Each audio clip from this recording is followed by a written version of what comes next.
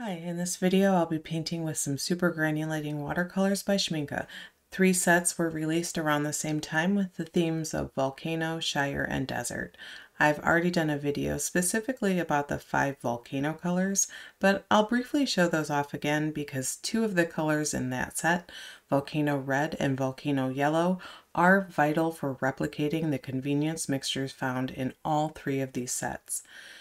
Those are the only 2 colors in this series that I fully recommend for their uniqueness and usefulness as a single pigment mixing color. Otherwise, as of early 2022, the entire line of super granulation themed colors offers a lot of similar mixtures, all of which can be mixed using a much smaller selection of core ingredients. While many are beautiful, depending on your art style, you may struggle to find a use for each and every one, frequently enough to justify collecting them all. Before I do some artwork with these, I'll take a few minutes to talk about DIY replica mixtures because I want to make sure that anyone on a budget understands how to go about recreating these effects. Schmincke does offer these colors in half pans or tubes, but depending on your location, this could run you $10 to $20 per color and be less versatile than owning the single pigment components. Some of the ingredients are common colors you might already have in your palette or can find in cheaper brands, such as Lucas and tubes, or from Roman Schmal and White Knights, who offer full-size pans for about $5, often half the price of Schmincke's smaller half pans. I recommend checking the ingredient numbers on the swatch cards to see if you already own some of these. If you want to take your time to browse all of the still images of every single Schmincke watercolor, I posted pictures of the swatch cards for their entire catalog of about 185 colors, alongside written reviews and lightfast testing at kimcrick.com. The older super granulation themed sets released over the past couple years had all been much easier to replicate using the single pigment ingredients available in Schmincke's permanent catalog for years, most of which could be swapped out with other brands that also offered these pigments. However, the new Volcano Red PR108 and Yellow PY159 are unique extra granulating versions of those particular pigments, which will be harder to replicate using options from other brands. That's not to say you can't make some very close and certainly interesting DIY mixtures using any brand of cadmium red PR108. They just won't be as textural as the mixtures you could achieve specifically using Schmincke's Volcano Red version. PY159 is a rare pigment primarily available from just a few brands. Schmincke Volcano Yellow, Kremer as Intensive Yellow, or Winsor & Newton as Lemon Yellow Deep. All of them have very weak tinting strength. You'll end up using more than you'd expect in mixtures to even tell that the color is there. PY159 always has a tendency to granulate, but Schmincke's version is definitely the most textural. I found it to be quite gummy, possibly having more binder or additives to promote texture or extra glycerin to help it re-wet easier, which did not work out so well. I found that many of these mixtures were weaker than usual. Now this is partly a pigment trait. Some colors are just not as strong as others, as you've probably noticed when working with something overpowering like phthalo blue. Unfortunately, the paleness of some of the desert and shire colors made them feel similar to student grade paints with a low pigment load. I ended up putting huge dents into my half pans after doing 2 tiny 5x7 inch paintings. Some of these paints really seem to require an unusual amount of paint to achieve a rich color. I will still recommend PY159 as a unique granulating yellow, which there are very few options for, especially a light fast one, but be aware that this is a generally weak color and is mixed into a whopping 11 of the 15 colors in these 3 sets. This resulted in most of them drying with a glossy shine in mass tone. This distracting binder buildup does not happen with most of the other watercolors I own.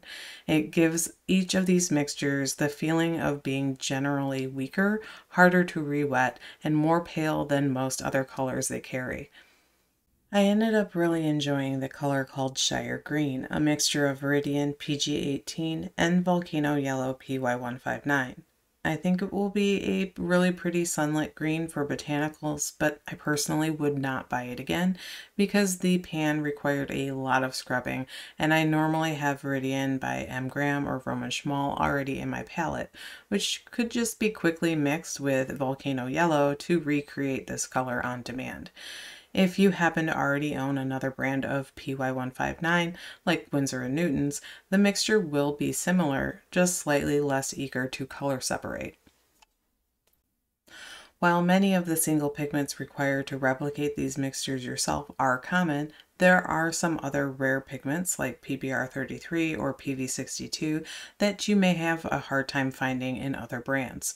However, that doesn't mean that there aren't other ways to replicate these mixtures using similar looking pigments you might already own.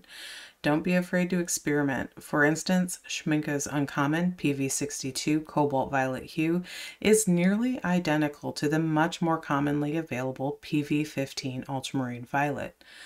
I found Winsor & Newton's to be a good replacement, and the resulting mixtures were pretty close when using either granulating purple. Though ultramarine violet may have slightly lighter weight or smaller pigment particles, making the color flow further in wet washes. So you may see a more pronounced color separation or two-tone effects in mixtures using PV15 instead of PV62. The difference was less noticeable when working on dry paper. Aside from Volcano Red and Yellow, there were a few other colors that I would consider buying again since I found them to be particularly useful. I can definitely understand wanting to collect colors that you think you'll use often in your art style. The convenience of a pre-made mixture definitely becomes more worthwhile if it frequently saves you time and achieves exactly the predictable effect you're after. My top 3 favorite mixtures in this release included Shire Blue, Desert Brown, and Desert Green. I found Shire Blue, a mix of PY159, Ultramarine Blue PB29, and Cobalt Green Deep PG26 to be a stunning combination for water. It ended up being a lovely pairing with Desert Brown, a color so perfect for beach sand or dry landscapes, made with Volcano Red, Yellow, and Mars Black PBK11. I'm a big fan of dark value textural greens like Cobalt Green Deep PG26 for adding texture to foliage, so I was really drawn to the spotted red texture added by the introduction of Volcano Red in the Desert Green mixture.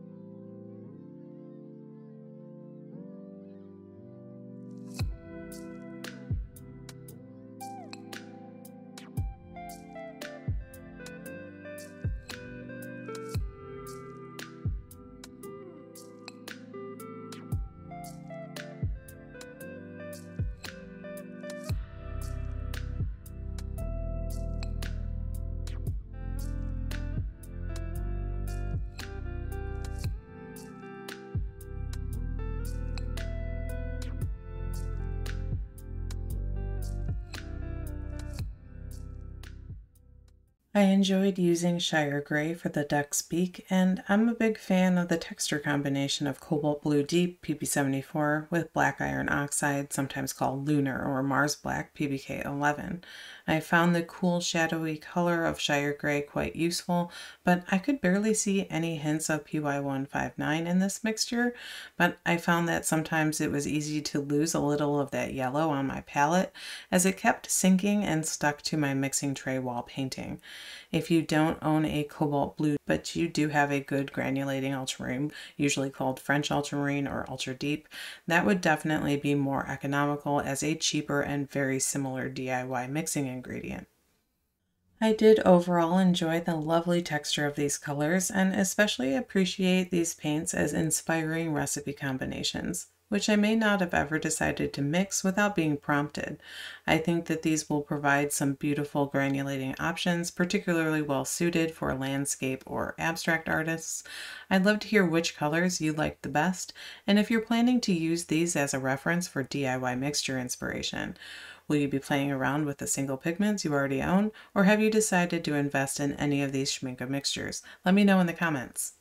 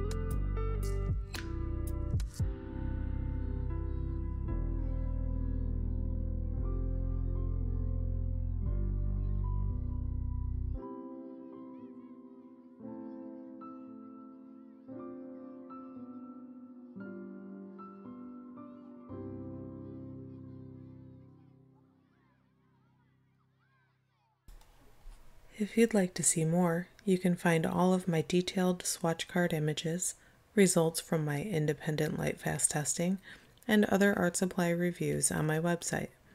I'm currently building a huge pigment database where thousands of colors can be compared side by side with paint from other brands. Updates about this project, along with line art drawings and high-res color scans, are also available on Patreon. Thanks for watching.